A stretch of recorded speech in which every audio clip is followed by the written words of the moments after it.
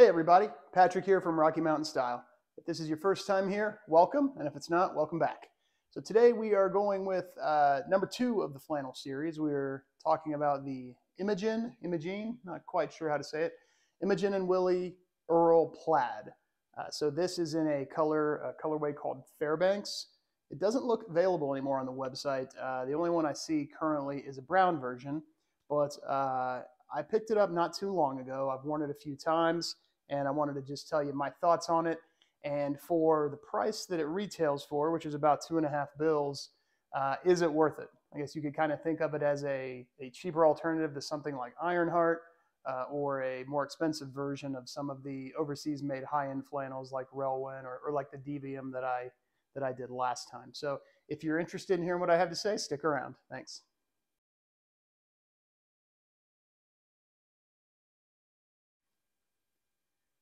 Imogene and Willie is an interesting brand that started in 2009 in Nashville, Tennessee. Right here on their website, according to them, their first 2 products were pairs of jeans, one for women called the Imogene and one for men called the Willie. No idea if their company was already called Imogene and Willie at that time, but that's kind of neat that they tied that in, if that's the case. But according to them, they sold 250 pairs, and then the sky was the limit for them after that, I suppose.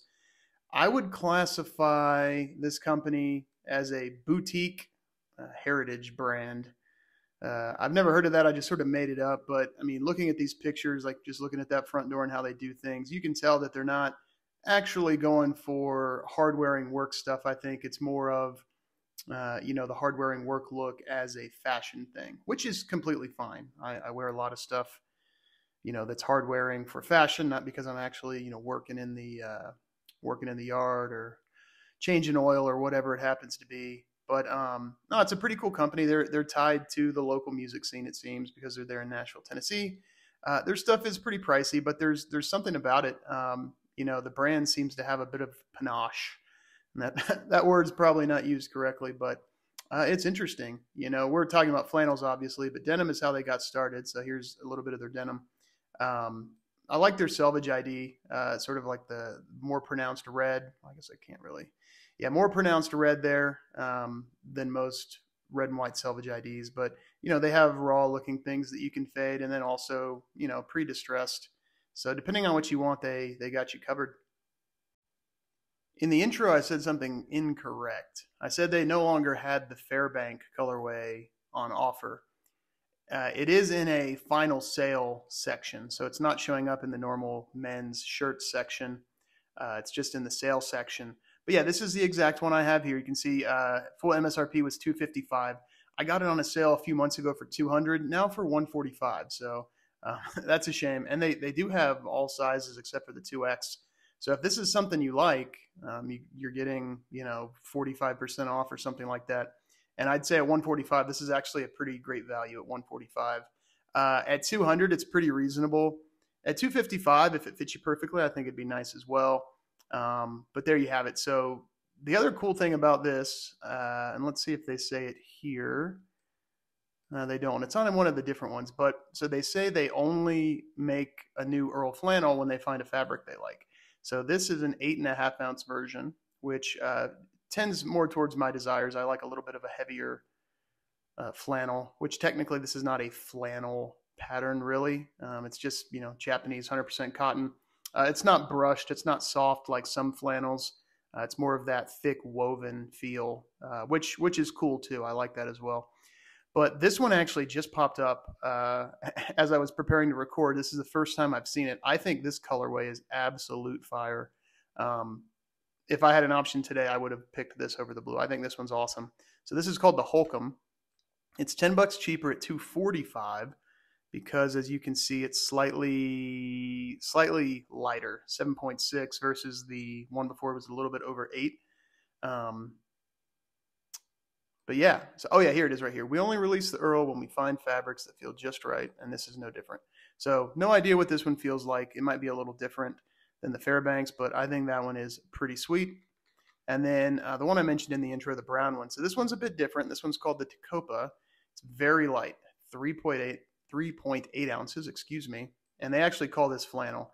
So it's, going to be brushed and then looks like it's pre-washed to be soft. So if you want something that's soft, more like a traditional flannel, this would be that. And it's also a decent amount cheaper, probably because the fabric itself was cheaper. But overall, it's interesting, I think, how they release these shirts just whenever they get the fabric, rather than just dropping 10 colors all at once and making you pick. So here's another one that's on final sale as well, Oak Ridge. So I spent some time at Baylor University, so I almost bought this to get back in touch with my Bears roots, but there you have it.